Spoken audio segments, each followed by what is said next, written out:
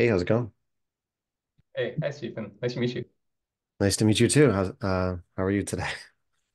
Doing good, doing good. How are you? Doing well. Thanks for joining and presenting today. Appreciate it. Thank you. Are you also in the Pacific time zone? I'm on the East Coast, US. Okay, got it, got it. It's, You're in Pacific? yeah, I'm based out of San Francisco. Sure. Nice. Ricardo's out there as well. Um, the one of the co-chairs. Mhm. Yeah, first of all, like thanks for inviting us. We are super excited to be here, and like just to give some preface, like we want to sort of get you guys' feedback on what you think about the project and sort of like help us ideate, where can we take this project? Sounds great. Um, yeah, hopefully some other folks join. Give them a couple minutes.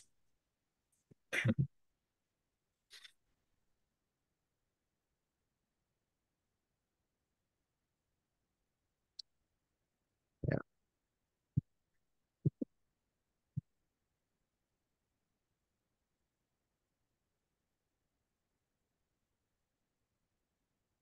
So these meetings happen every 2 weeks or so.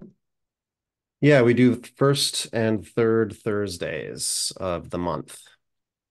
Mhm. So, um, I guess twice a month. So, yeah, it's a chance to see a bunch of different projects, things that are going on in the community, anything runtime related. Runtime is such a broad category, really.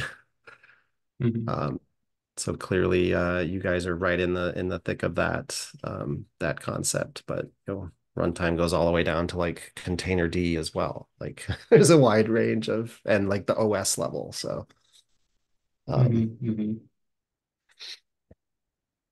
it's pretty cool. How did you Yeah, get started? um, so I was a graduate student at UC Berkeley, and a lot of my past research has sort of looked at scheduling and resource management with a focus on machine learning workloads. So looking at how can you more efficiently design more efficient schedulers for these workloads. Hmm. And then we eventually came up, like while I was working on these problems, I noticed that like the other machine learning folk in our lab, they were struggling with just like getting their workloads up and running. Like efficient scheduling is like a completely different problem. You first need to from like get off the ground and get something running. Um, and so then we sort of like stumbled across this problem where, people, at least in our lab, wanted to use many different clouds and like have their jobs run seamlessly across different clouds and locations. But it was like really hard to make that happen because you had to learn like all these different APIs and so on. So that's really the genesis of this project. We sort of like started by trying to build this Sky where you can submit a job and like SkyPilot takes care of running it anywhere. I'll talk more about it. Yeah, Um, yeah, that's how we started. very cool. We can get started, right? Yeah, let's go ahead. Why don't you dig in? Is it Romil? Yeah, Romeo. Romil, why don't you take it away? Perfect. Awesome. Let me just set up my screen sharing really quickly.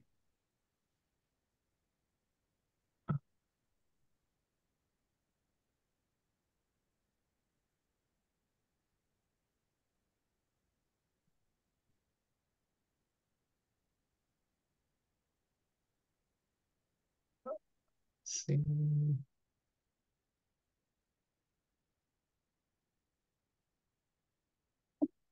Oh, just give me a second. It's asking me to restart Zoom. I'll just be back in a minute. Of course, no worries.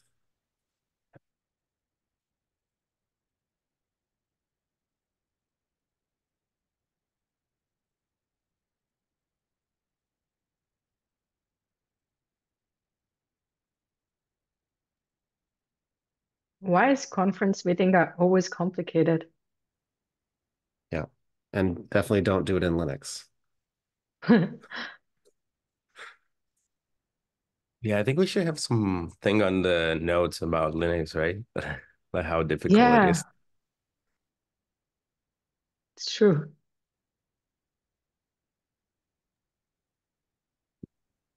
I haven't used Zoom on Linux ever, I think. So.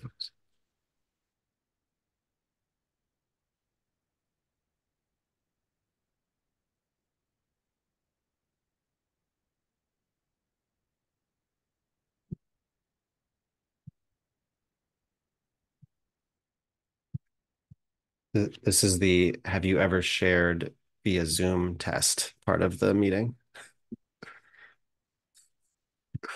Sorry about that. Let me Yeah. share this.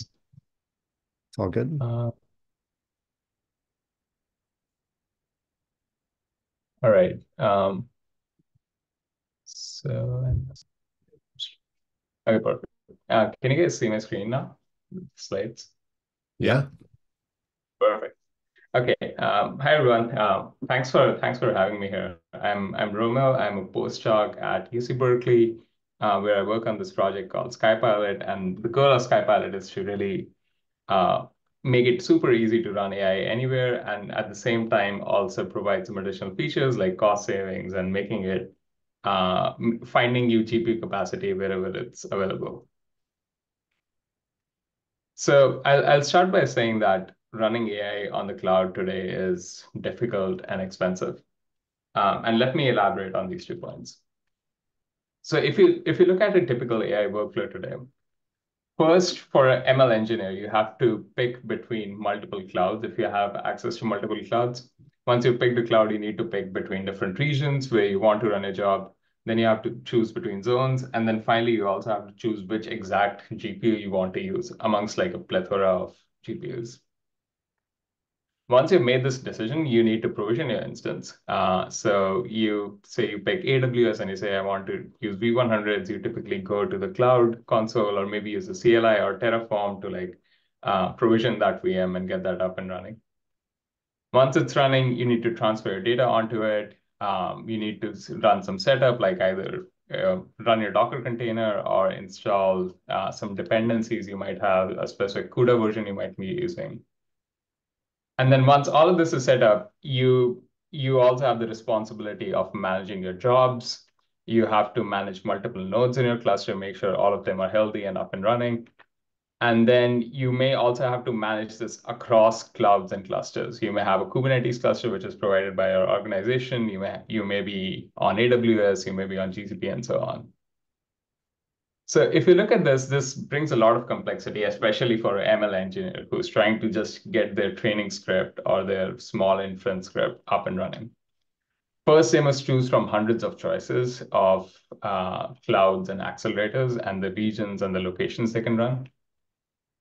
Next, they have to deal with availability, which is a big problem today. So if you've looked at the news, GPUs are in short supply. If you try to provision a P4D 24 large, which is like an A100 instance on AWS, you'll almost never get it. And there's like a lot of media coverage about it as well. And then finally, even if you do manage to get a GPU, you still have this infra management burden, which is typically in large organizations, it's taken care of by a large DevOps team, which does this.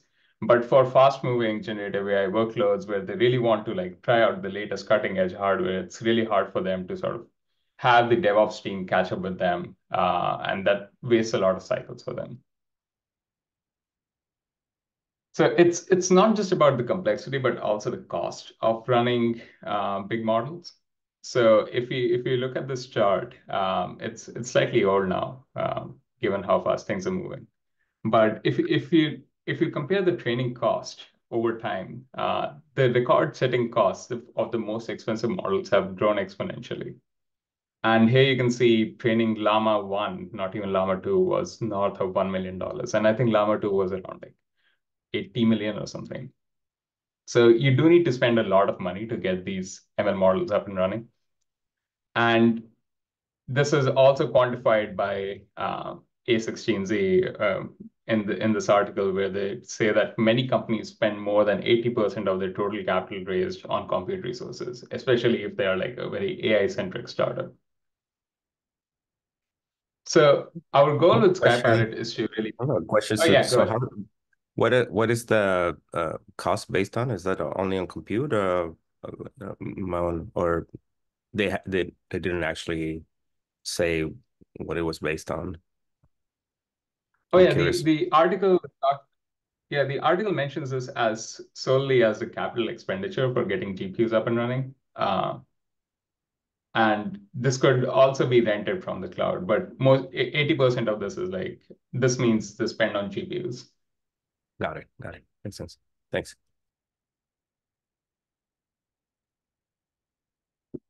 Cool. So, and yeah, please feel free to like interrupt at any point for questions.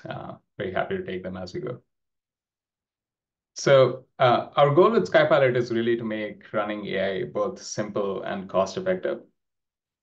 And this is largely driven by the sky computing vision that our lab shares, where we really want to, our goal is to make compute a commodity, where, just like how you plug in your laptop charger into the wall and it just starts charging, we have a similar vision where you just compute your workloads.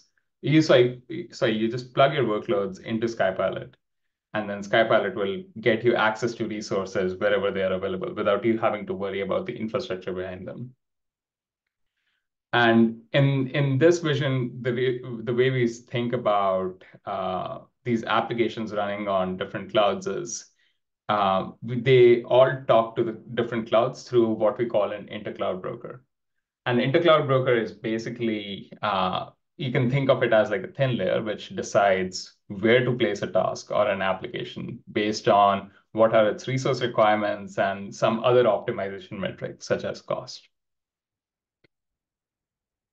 So more concretely, SkyPilot is our intercloud broker for running AI on any cloud. And it handles all the cloud infra for you while saving cost and maximizing GPU availability. And at a very high level, this is how it works. So at the top, you have your program, which can be any AI, any application, any process, any shell script, really. You could be using Docker, you could be using Ray, you could be using any of these frameworks. And you submit your program to SkyPilot along with the resource requirement, like, hey, I need 8 A100 GPUs, and then SkyPilot takes care of running that program across different clouds and regions. And it takes care of picking the best location, provisioning resources in that location, managing the runtime of your job, and then cleaning up after your job is completed. And it's not only limited to the big three clouds. So when we started by building out support for the big three clouds ourselves. But after that, when it started taking off, we had all these smaller clouds come together and willingly contribute support for their cloud to SkyPilot, which is getting us closer to the Sky Vision, where there's an incentive for cloud providers to join this kind of platform or this kind of initiative, because everyone but the incumbent want people to be able to easily move between different cloud providers. So it's been very exciting to see this grow and sort of like people add support for their own clouds to SkyPilot. So really quickly, we done Stephen has a So question. sorry. Okay, go ahead. sorry to interrupt. I'm sure you're going to get into this as well.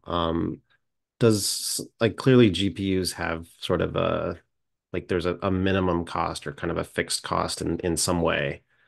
Like you have to pay for it somehow. Does some of your advantage here come from kind of the automated cleanup perspective and just, not leaving things around or kind of running it in an optimal way? Yeah, absolutely. There's actually a funny story in our lab where a student burned nearly $30,000 worth of credit just by leaving some instances on over the Christmas break. Sure. And after that, we sort of added this feature to like auto stop instances or like auto kill instances after your job is done. Uh, and yeah, so we don't quantify it because that's hard to quantify how much exactly you save there. But that's a big part of the value add that people see in like reducing costs. Gotcha. Thanks.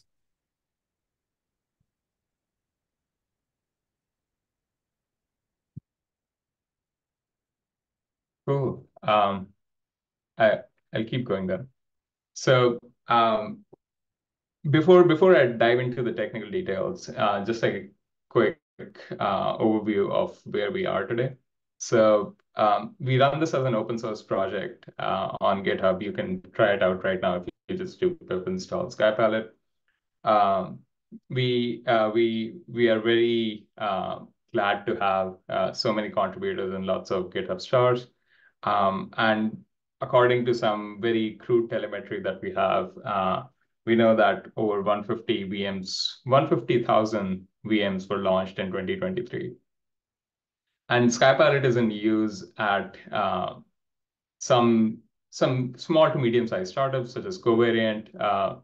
Most recently, Mistral AI, which released a big model and were fairly popular, use SkyPilot to sort of distribute their models to users.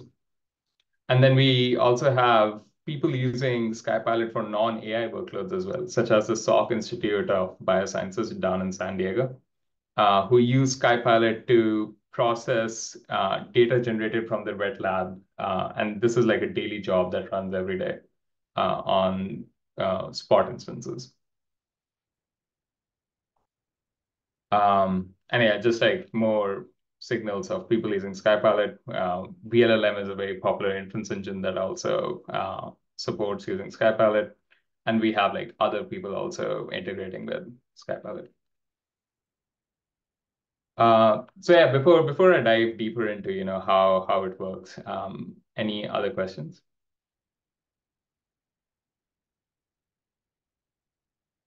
This is great. Yeah, glad to see this and being an open source and being available for folks to scale their AI workloads. Cool. Thank you. So I'll keep going then. So the question, so the so we've talked about what SkyPilot does at a high level, but why exactly do people want to use SkyPilot to run their AI jobs?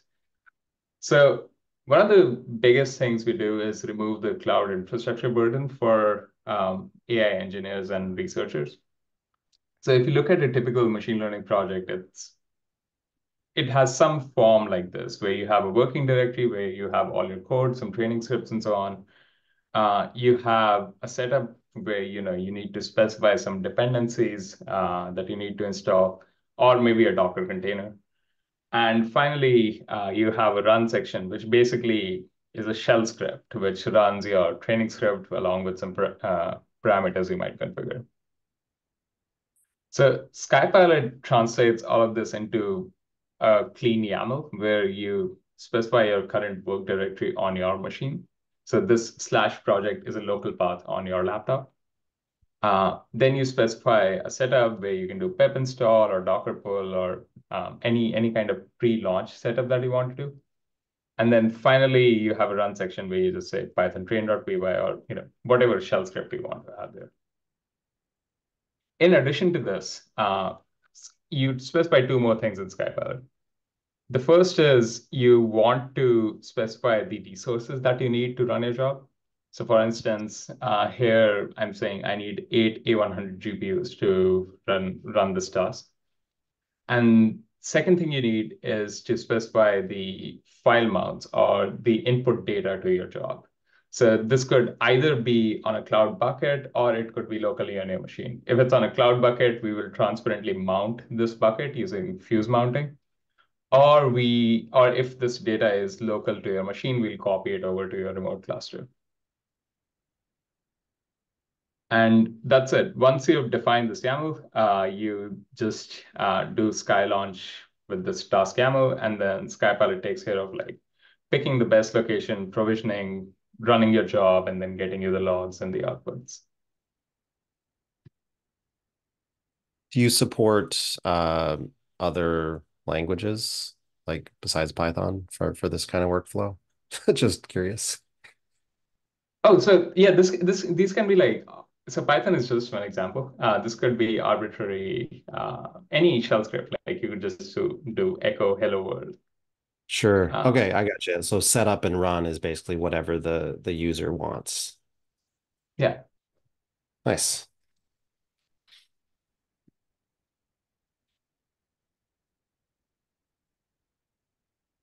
Yeah, I guess the typical workflow for data science would be like a Python packages, right? So, but it could be any other language, right, or any other executable. Yeah.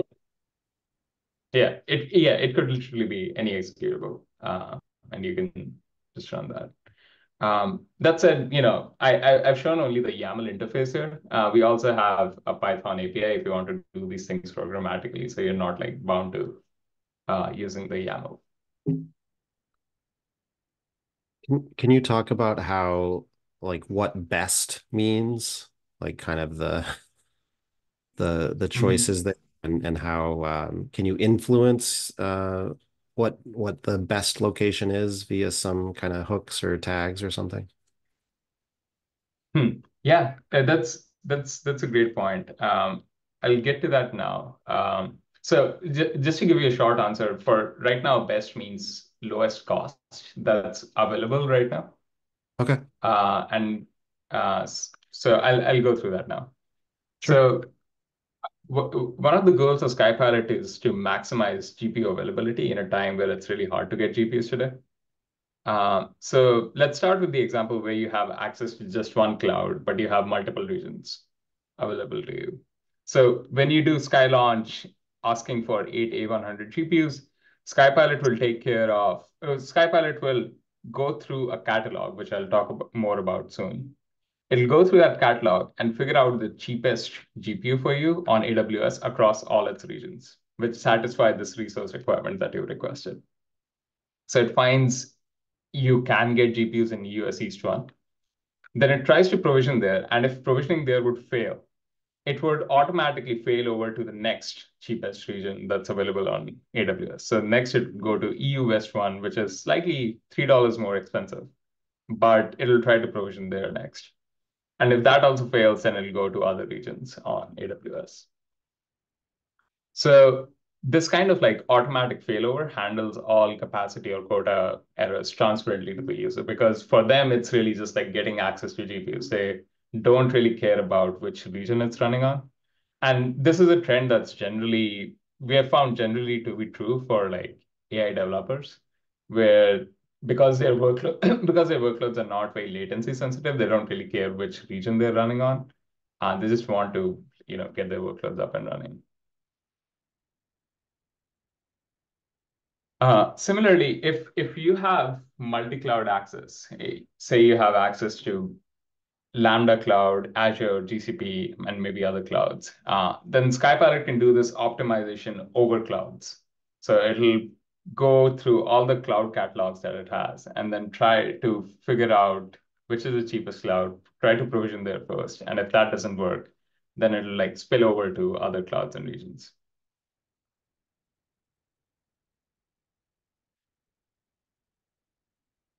And more recently, we have started extending this definition of cloud to include anything that can grant you resources, because that's really what a cloud does, at least for SkyPilot.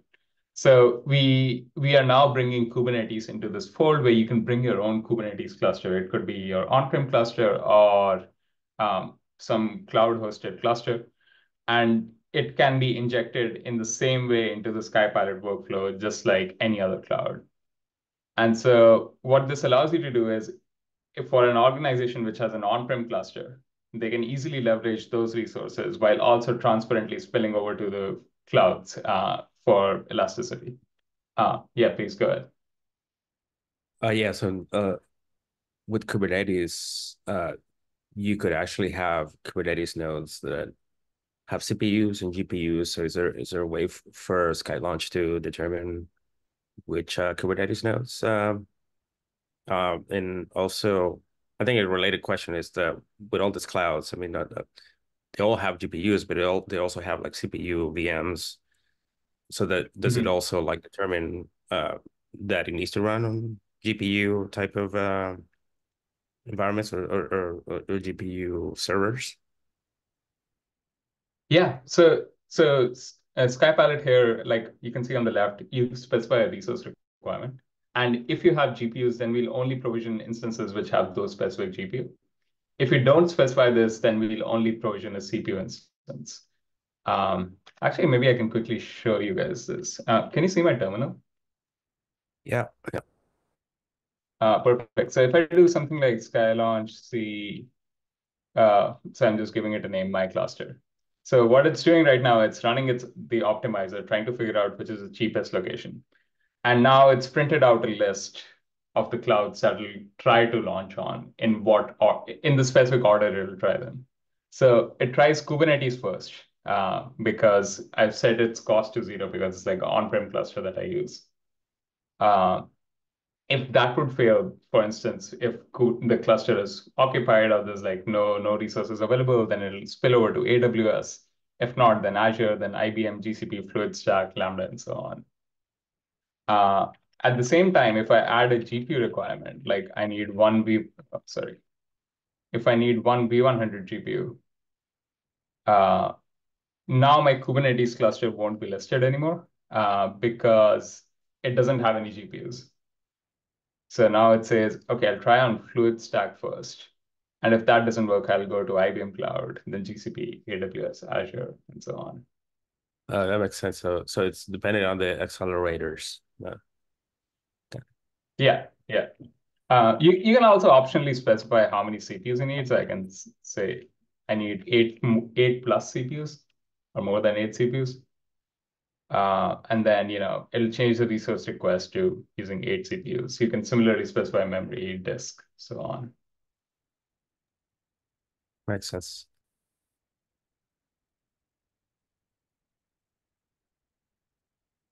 Cool. It's cool. So the the way SkyPilot works is behind the scenes, what happens is when you request these 8 A100 GPUs, SkyPilot maintains a catalog, and this catalog is also up on GitHub as a separate repository. It's like you can think of it as a collection of very simple CSVs, which contain information about each cloud's offerings and their prices. And this is like updated daily.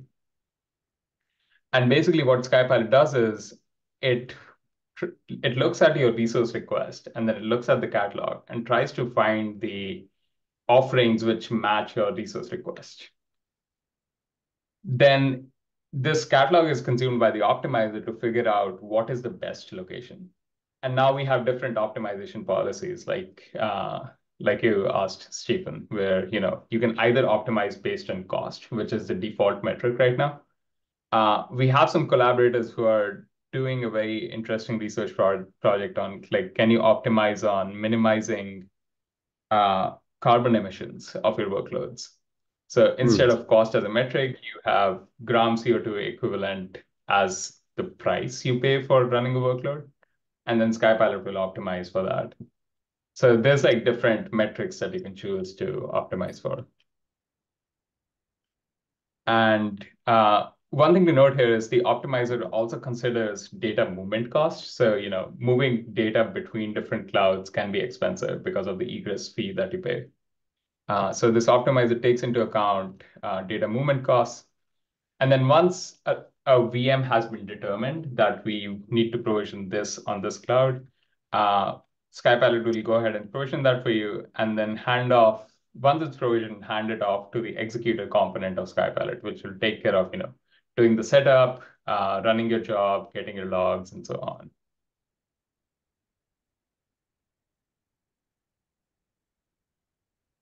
Cool. One of the other big cost optimizations. Sorry, did you have a question?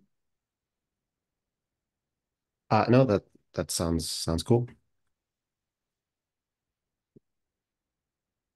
Cool. So another big cost optimization that SkyPilot can do for you is the use of spot instances, which are cheaper VMs that are available on the cloud, but can be preempted at any time.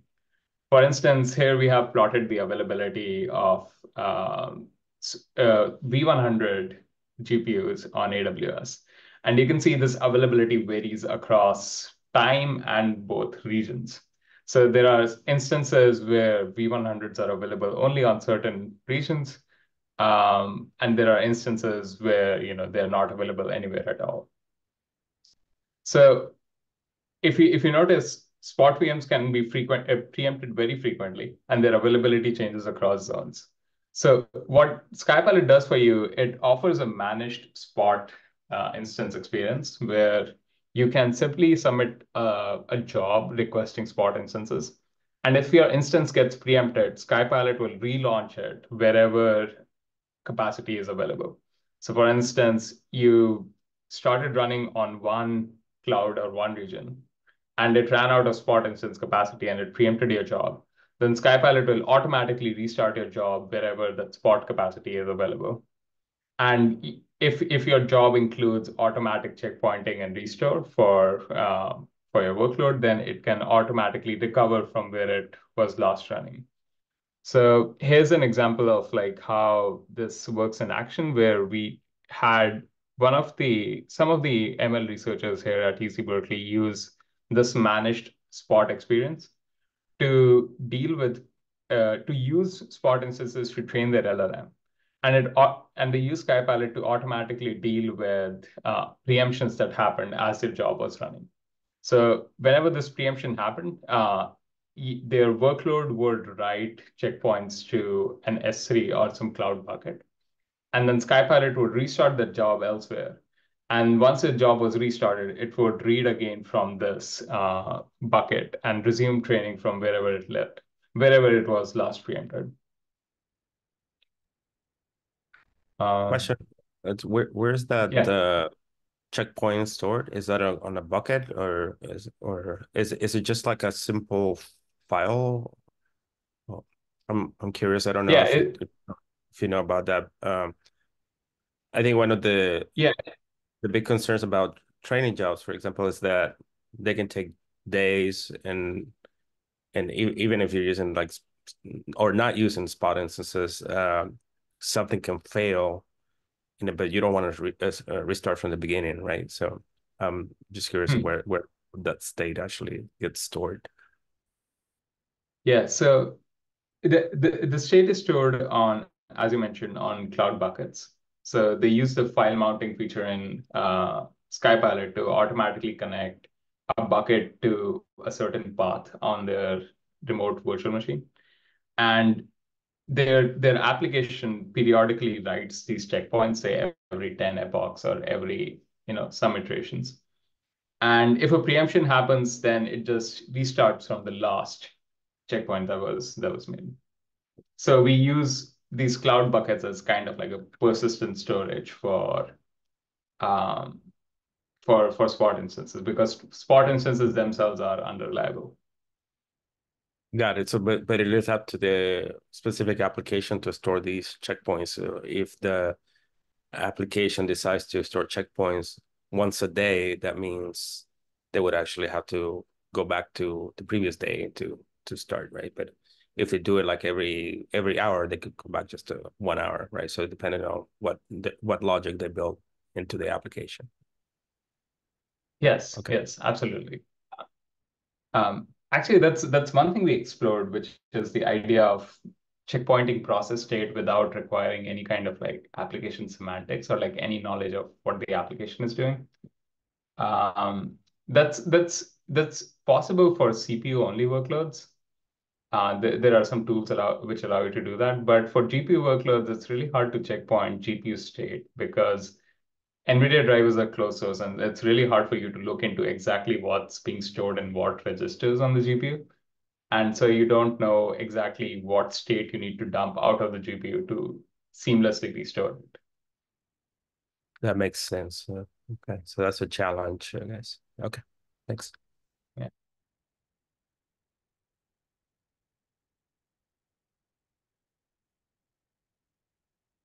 Cool. So I talked about SkyPilot and how it sort of makes it really easy for you to run your workloads on any cloud. But really, we want to go beyond just the clouds, and we heard a lot of users ask for support for either their on-prem resources or their cloud-hosted Kubernetes instances because that's what their organizations use.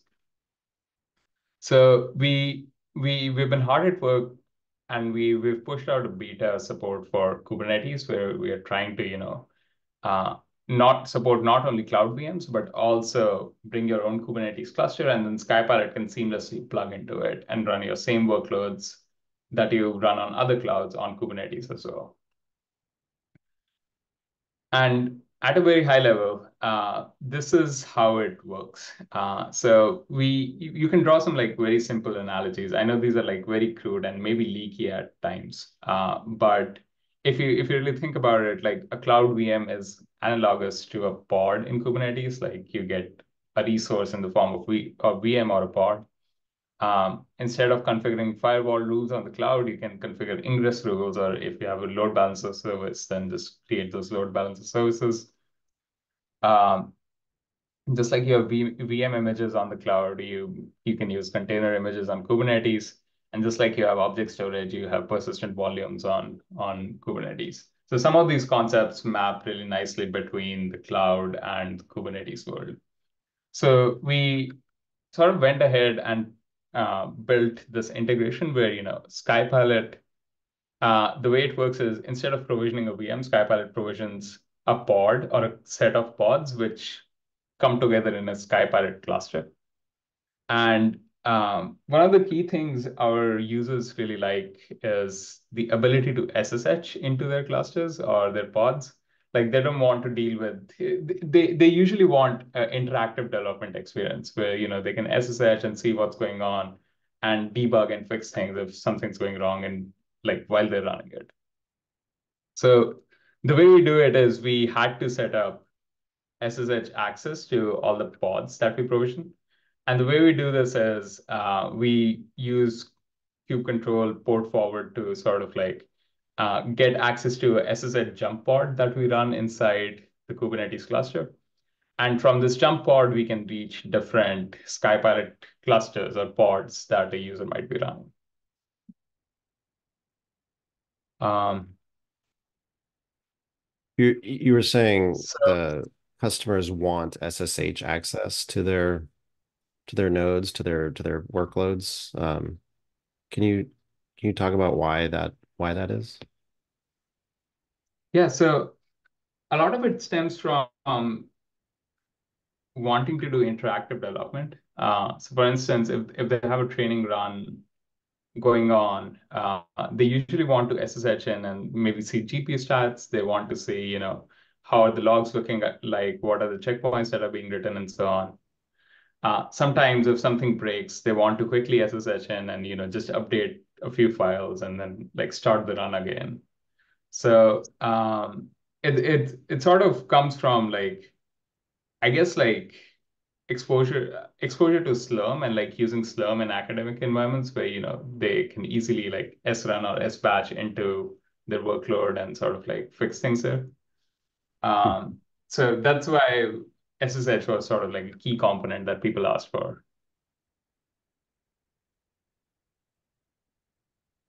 Interesting. Okay. I'm sure the stuff they want to do is pretty application specific as well. It'd be hard to kind of abstract like metrics maybe is one thing, but like status and specific things they want to tweak might be challenging to abstract. Yeah, exactly. Like it's always like this tension between generality and then picking the right interfaces to achieve that generality. And for us, it seemed like, you want to give broad access because we are basically allowing people to run any shell script. So SSH seemed like the natural choice here. Okay.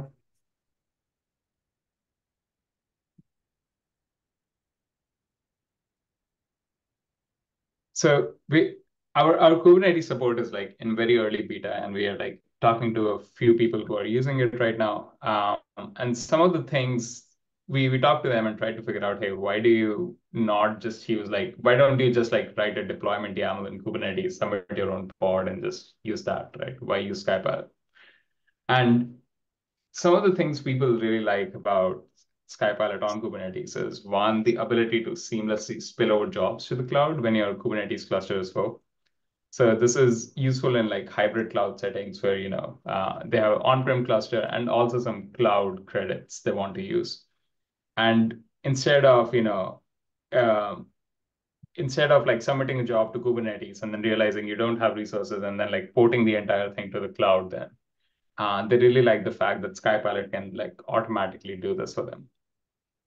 It also helps a lot of them utilize their idle on-prem resources. And this is related to the first point, where people don't exactly know when to use their cloud resources and when to use their on-prem resources. And SkyPilot, through its optimizer, automatically picks the cheaper on-prem resources first. And if those are fully utilized, then it moves to using the cloud. And then finally, a lot of people like the SkyPilot features that come with using SkyPilot, and they want to get the same experience on Kubernetes as well. And this includes things like, our setup management, job execution, queuing that we support natively, and of course, like SSH access, as we talked about. And all of this comes in a package that they think is simpler to use than native Kubernetes. Yeah. Yeah, one question about the spillover job. So that actually means that the data needs to be stored in some object storage or something shared between the different resources, right? So otherwise it wouldn't work, right? So you maybe you have some sort of caching data on local storage on these nodes or Kubernetes nodes, and say if you have spillover jobs that go into VMs, then that data needs to be cached somewhere locally, but the actual data might be stored in some shared type of storage. Is that accurate or? Yeah, that's a great point. The assumption here is your data is in some kind of cloud bucket that you either access on your Kubernetes cluster directly from the cloud, or you have replicated your data, which is on your Kubernetes cluster, onto a bucket as well. And for for some of our users, doing that kind of replication isn't too hard because the amount of time or cost it takes to replicate that data is far smaller than the amount of compute time and cost that they will be spending on that data. So for them, it makes sense to optimize for this kind of utilization than you know storing their data in one place. Got it. Got it. If you did have some sort of high performance storage requirement, that would mean that all the resources will have to kind of share the high performance storage, maybe, right? So, Yeah, yeah, yeah.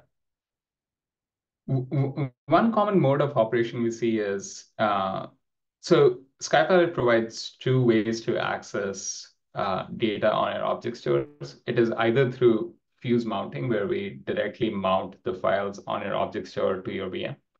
And that, whenever you request an object from the object stores, it's streamed in real time as you open a file. The other alternative is to use what we call a copy mode, where at initialization of your pod or VM, we copy over all the contents of that object store to your local disk.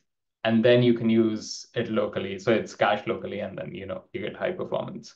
So we sort of provide these knobs to the users to sort of pick, hey, do you want performance or do you want to keep your data on the object store and not worry about like copying it at the start if it's too big? that makes sense.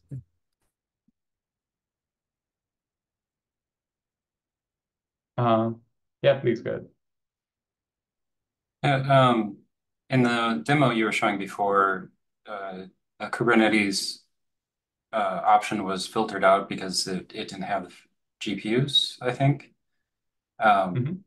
is that just because that particular Kubernetes cluster didn't, or is do, does it not take into account Kubernetes clusters that have GPU resources available? Yeah, so that was because my Kubernetes cluster doesn't have GPUs. Like it's only a CPU only cluster. But if you have a GPU enabled cluster, we work with that too. So if you basically have the NVIDIA GPU operator installed, then we can work with that. Okay, good. And then right now, is the support just for a single Kubernetes cluster, or could you have an on-prem cluster and then a cloud managed cluster, and it would be able to go between? Yeah, that's actually one of the biggest feature requests we've been hearing from people, where they want to manage multiple Kubernetes clusters. We want to get to it soon. So, if anyone's interested in contributing that, please, we'd be very happy to see that. Okay, thanks.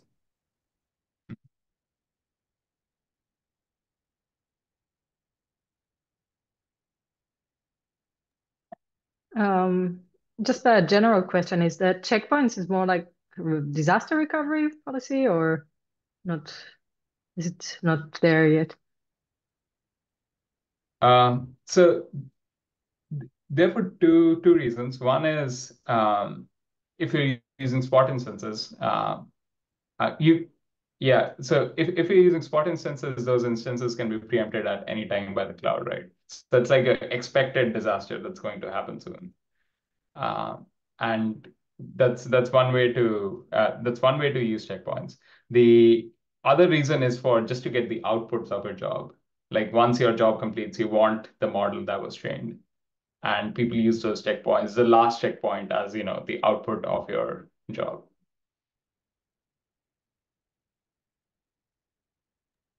Thanks.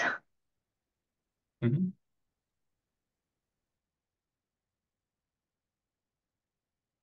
Cool. So that brings me to the end of what I have on the slides. But I wanted to open the floor for discussion and any thoughts you guys may have on this. So there are like three broad things when I think about Kubernetes with SkyPilot.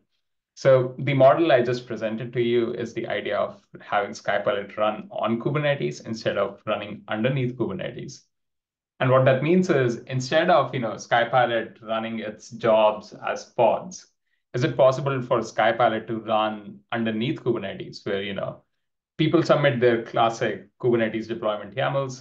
They don't have to learn the SkyPilot YAML. And under the hood, SkyPilot takes care of provisioning the right resources across different clouds and regions, and then attaching them to your Kubernetes cluster. So really like thinking of it as like a cluster autoscaler that's, multi-cloud, multi-location, and, with some objective function like minimizing cost and so on. And a related question to this is, I haven't seen a lot of people do like multi-region Kubernetes where, people tend to want to have their one control plane running in only one data center or one region. I don't know why this is a trend. I'm not super familiar with Kubernetes, so I'm curious to hear what you guys think about, people wanting to run multi-region Kubernetes clusters and so on. And then finally, there's some thoughts on like NVIDIA should maybe do more on like how to standardize labeling for GPUs on Kubernetes. Right now, it's really hard for someone developing something like SkyPilot to know exactly what GPU type is available on a cluster. Like the abstraction we get right now is you get a resource called nvidia.com/GPU, and it has an integer capacity, and you can request some integer off of it. But if you have a heterogeneous cluster with like different GPU types, it's really hard for me to know which node has a A100 versus which node has V100 versus some other GPU. So a very simple way is to have just like Kubernetes labels attached to each node, which tells what GPU type is there. And NVIDIA GPU operator does that, but they don't release what exact labels they use. So unless you have access to the exhaustive set of GPUs that are out there and put them in a Kubernetes cluster and see what GPU operator assigns them as labels, you don't know what label to request in your application. So that's maybe a call to action for NVIDIA folks, if there are any here.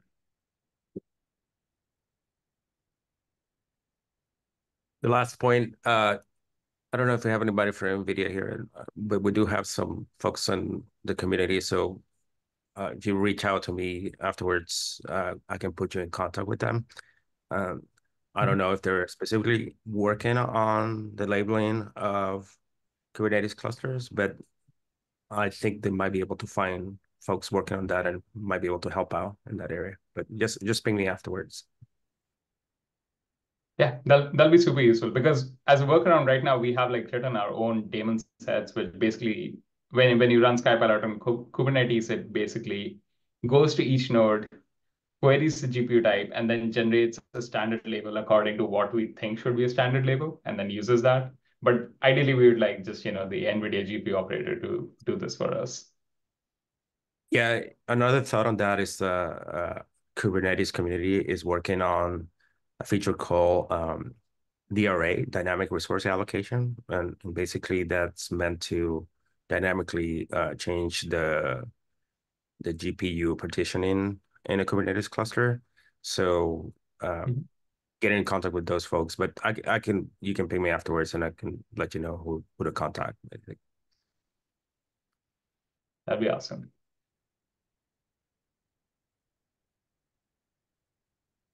Cool. Yeah. So I don't know if any of you have thoughts on, why people don't do multi-region Kubernetes. Like some people say, the latency between data centers is too high for HCD to cope up with.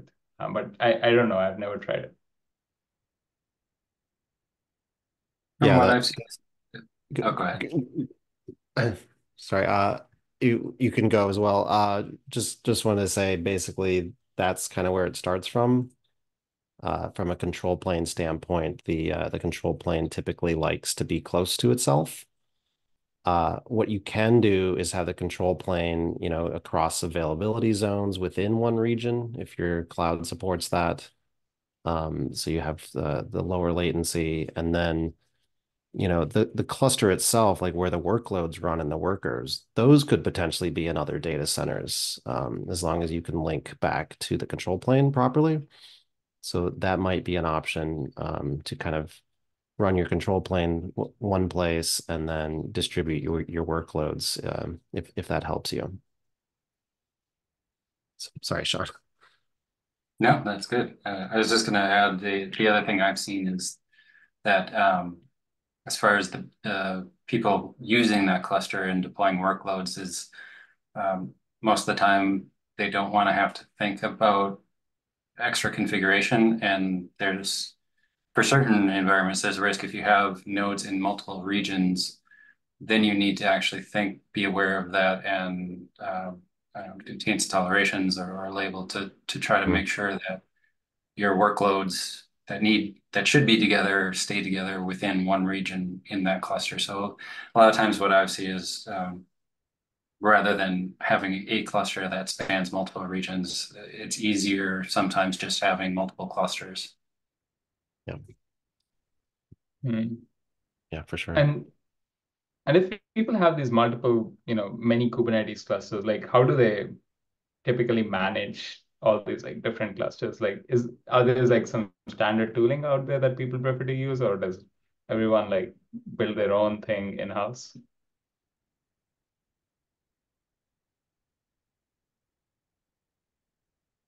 It really Many depends. different ways. Mm-hmm. Yeah, there are things like EKS CTL, for example, to manage EKS clusters, multiple regions in AWS, right? So, yeah, so Mm-hmm. I think it really depends on the organization, but yeah. Mm-hmm. But the multi-region, there's another twist to this. There's a project called Cube Edge, and I think there are some others too that actually allow you to have a centralized Kubernetes cluster and have nodes in remote locations at the edge. So it has a mechanism of moving data between the edge and a centralized location. So something, yeah, it might be worth looking into that, into one of those projects and trying to understand some of the patterns, if you're interested in that. And I think it might be interesting from the point of view of running AI inference jobs at the edge, because I think a lot of organizations are using it that way.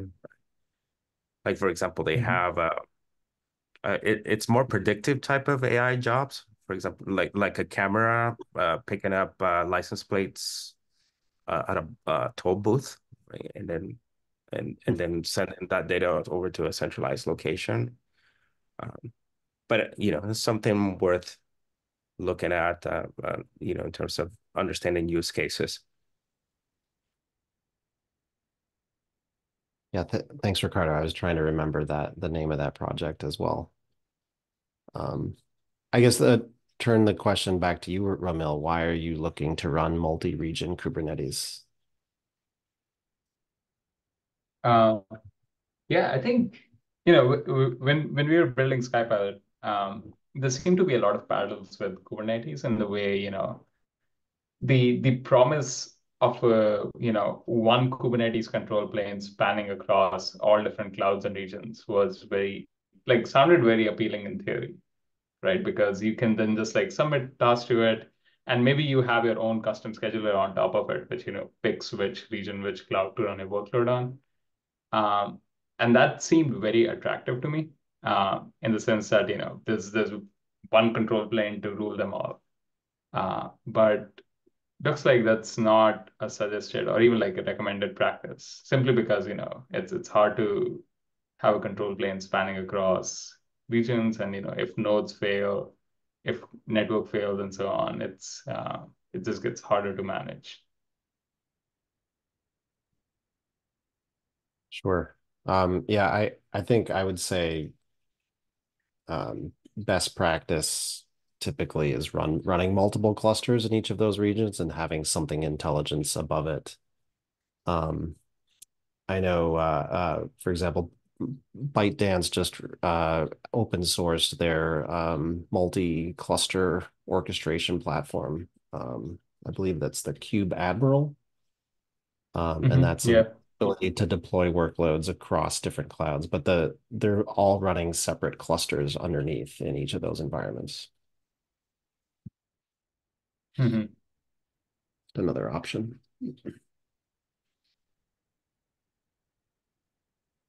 Yeah, and KubeEdge has a mechanism that allows the cluster to be sensitive to outages or network outages, because edge locations might be having an outage at some time, because they're in remote locations and maybe there's less power. I don't know. I mean, anything can happen at a remote location. So they have a mechanism to understand that and take some action, or wait until that outage is fixed. Right? So I think it's kind of worth looking into that to understand some of the patterns. Right? Yeah. Yeah, when you were talking about the SkyPilot use cases before, it was kind of like the users didn't care necessarily where it was running, because they don't typically run latency sensitive applications. They just kind of want the compute or the GPU to be available. Do you see cases where like an edge deployment is preferred, or running a workload closer to particular users or locations is important? I think we are starting to see that as people start productionizing these LLMs. A lot of them do have, actually, more than latency sensitivity, it's more to like data governance, where people don't want workloads, LLMs that are served in Europe should be running in Europe. Like they don't want them to be running in Asia, for example. And that's one of the bigger location constraints that we're starting to see now. Latency still sort of remains not a big concern because these LLMs themselves, the application itself, like has a latency of a few seconds in itself. And so it's unlike, web servers where they can like return a response in like milliseconds. The cost of the network round trip is much smaller compared to the latency cost of the application itself. So if instead of like 5 seconds, it takes like 5.2 seconds to complete a query, people are still okay with that, at least as of today. I'm sure that's going to change in a few years. Sure. Yeah, data governance is, yeah, so organizations, also private organizations, they want to keep their data in-house, right? So not only like, if you have internet-wide data where some of these LLMs are trained on, that's, whether that data is in Europe or that data is in North America, that's one issue. But then there's the other issue of like enterprises, having private data that they want to use to train a language model. Doesn't have to be large, right? But could be a small language model, right? So then they want to use local data, right? Then in their enterprise. Yeah. So that's another concern, that and something that a pattern that we may see in the future. Yeah, absolutely. I think that's one of the biggest drivers. Data governance, people wanting to, retain control of their data. Cool. I think we're also out of time, so I won't hold up this meeting for longer. But thank you, everyone. This was super useful. If you guys have more feedback, send it our way. We just put an issue on GitHub. And if you're interested in contributing to the project, we'll be very happy to hear more about that. Yeah, thank you very much. And then if you have any follow-ups too, we have the TAG-Runtime channel, so just ping any of us and we're happy to help. Of course. And then we didn't talk about whether this might be you wanted to join the CNCF, but if you're interested also in joining the CNCF, we can discuss that on offline. Sounds good. Sounds good. All right. Thank you, everyone. Thank you very much for your time. Great Thank you. presentation. Thank you. Bye-bye. Bye.